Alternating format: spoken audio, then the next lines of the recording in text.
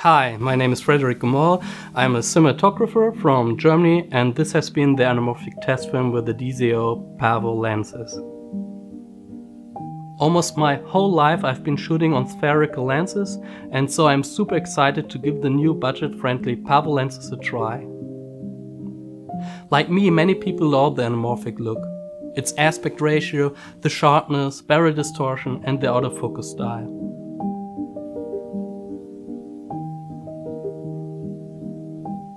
We shot on the Arri Alexa 35 in open gate with the black Promist 1/4 in front.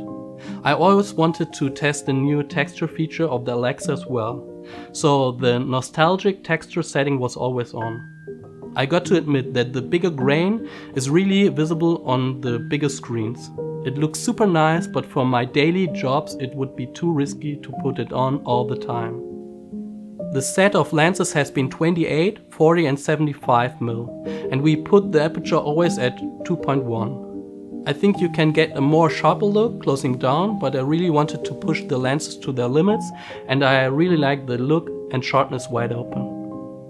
Personally, I think they make a very subtle but also pleasant flare impression to me. The versions we tested are the neutral version, meaning the flares react to the light source color. So, these are my first impressions of the new DZO PAVO lenses. Maybe you just give them a try.